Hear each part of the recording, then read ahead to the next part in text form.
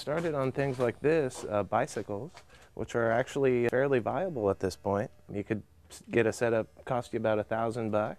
That setup will take you typically about 20 miles without even touching the pedals.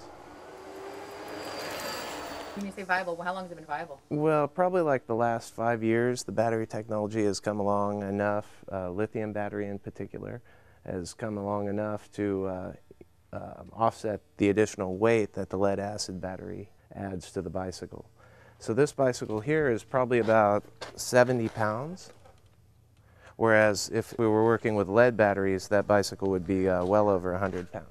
This is a lithium polymer pack right here. It's kind of a cheap hobby battery that's kind of rigged together. These are kind of our pit bikes. I really don't have anything that's put together well as far as bicycles. I mean, like I use zip ties to hold the battery on. The motor is in the hub of the wheel. Suspension is kind of nice because when you get to speeds about 20 miles per hour, the thing gets pretty darn bumpy. So, you know, if you can get a full suspension bike, that helps out a lot. And this is all a kit that anybody can put on? Well, this happens to be a 72 volt kit, so you probably noticed the bike's pretty quick. 48 volt would probably be more appropriate to just commuting. Well, I just sell the kit, which is a motor and a controller and a throttle.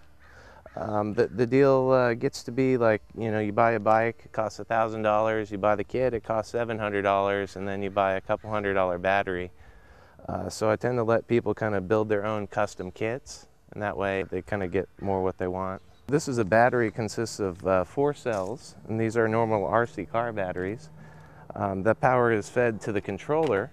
The controller takes your throttle input and modulates the power to this brushless motor you see in the hub. You guys want to give it a ride at all? How difficult it is? Not too bad, actually. This one doesn't have pedals, so no Okay. pedaling. Okay. The throttle's here. Okay. It's pretty powerful, so be careful. Okay. Good luck. Oops. It's true, it's really... Quite torquey. Oh, wow. This bike is approaching about 50 miles per hour. A typical e-bike would approach 20 miles per hour legally.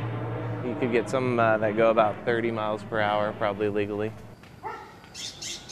Yeah, you get used to them. It takes a minute to go that fast on something like that. Wow.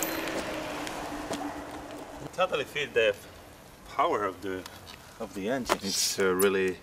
Exactly. That'll climb hills with a 220-pound person on it. And the best thing about all this stuff is once you've paid for the battery and the charger and everything, the charge is virtually free at that point. Yeah.